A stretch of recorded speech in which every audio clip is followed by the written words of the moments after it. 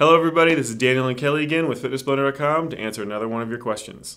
So at this point, we have almost 200 full-length workout videos, and we're putting out new ones every single week, so it can be a little bit confusing when it comes to trying to figure out exactly how to put together a good program for yourself. A lot of how you put a program together depends on your goals, but one of your options is one of our 8-week programs. People who have completed either one of our 8-week programs have seen significant weight loss, significant body fat loss, anywhere between 16 and 24 pounds, not to mention that they gain flexibility and endurance. They see improvement across the board. It shows you day by day exactly what you need to do, so it's that much easier for you to get to your goals.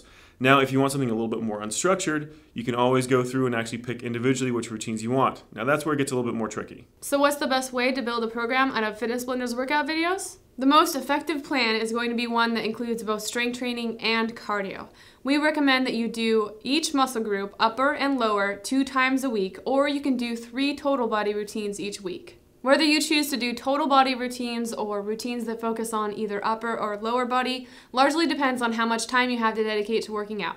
As for cardio, you want to do cardio most days of the week, but you do want to switch up the intensity that you do during those cardio routines. So you may do longer duration, lower intensity cardio several times a week and then HIIT several times a week. It really just depends on what your goals are, what your fitness level is, how much time you have, things like that. And how many routines you put together in the same day. Yeah.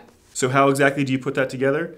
You want to be doing more of the medium and low intensity cardio, more like 4 to 5 times a week. You can actually get away with doing that almost every single day, and it's not going to really make that much of a difference. However, with high intensity interval training, the one that actually burns the most calories and does the most good overall, you want to limit it a little bit because it can be a little bit rough on those tissues, muscle tissue, joints, ligaments, tendons, that kind of thing. So you want to make sure you limit that to about 3 to 4 times a week maximum.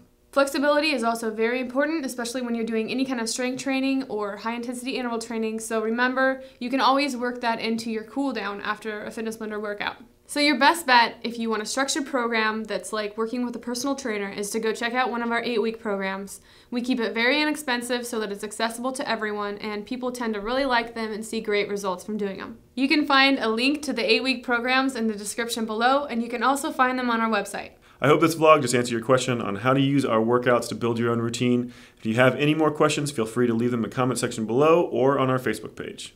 Thanks for watching, and we'll see you guys next time. Every time you see anything from the corner of your eye, it's always something deadly. Ninja, spider, hippopotamus. Those are deadly, did you know? Never try to cuddle a hippopotamus. Were you here? Probably not. Physically, yes. Mentally, I was in Fiji. The claw! Oh my goodness. What company do you work for? Low key. Look at this, like a bad prom photo. How's that for a blooper?